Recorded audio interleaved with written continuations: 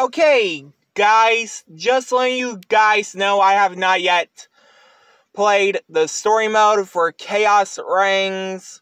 Now, yes, the DLC just released yesterday. I already played the 3 DLC characters that's already out right now. I have to say, it is the best DLC ever. Now, I'm still waiting on a release date for Ghostface. I don't know when he will be released. Maybe some point by October, November, or December. Who knows? Now, yes, not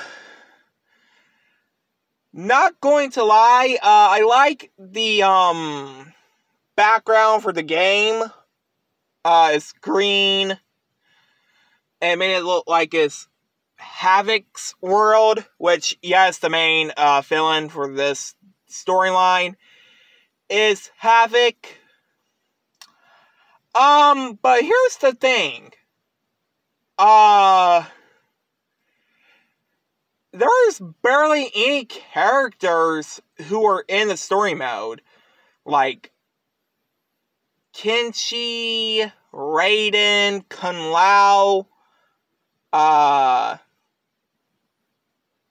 Melina. But again, I have not yet played the story mode yet. I'll do it probably after this video.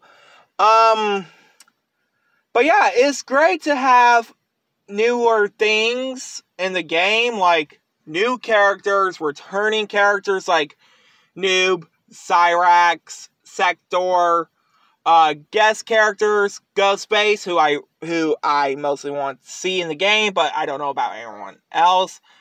And the 2 characters that nobody wanted was T-1000, which I still think he should be in Mortal Kombat 11, but again, Terminator was the DLC in that game. And Conan the Barbarian, which, again, same actor who played, Terminator, another Arnold character that nobody wanted.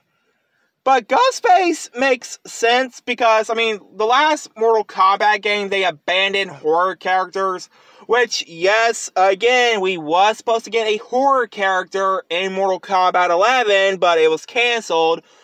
And that character was Ash Williams from the Evil Dead franchise, but again, canceled DLC. So yeah, last week was the 1-year anniversary that Mortal Kombat 1 has been released. The Standard Edition. The Premium Edition celebrated its 1-year anniversary, like, back on the 14th, because that's where people played the game early, before the Standard Edition's release date. So yeah, glad we got a few new guest characters in this game, except the ones I mentioned, like, the ones who I've not yet mentioned, like Omni-Man, Peacemaker, Homelander.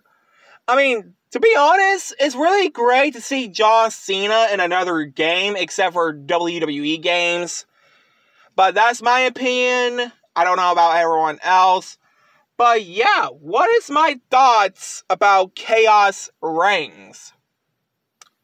It is the best DLC. I said it in the beginning of the video.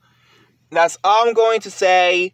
So, can't wait to see what date Ghostface be released. Anyway, like, comment, subscribe.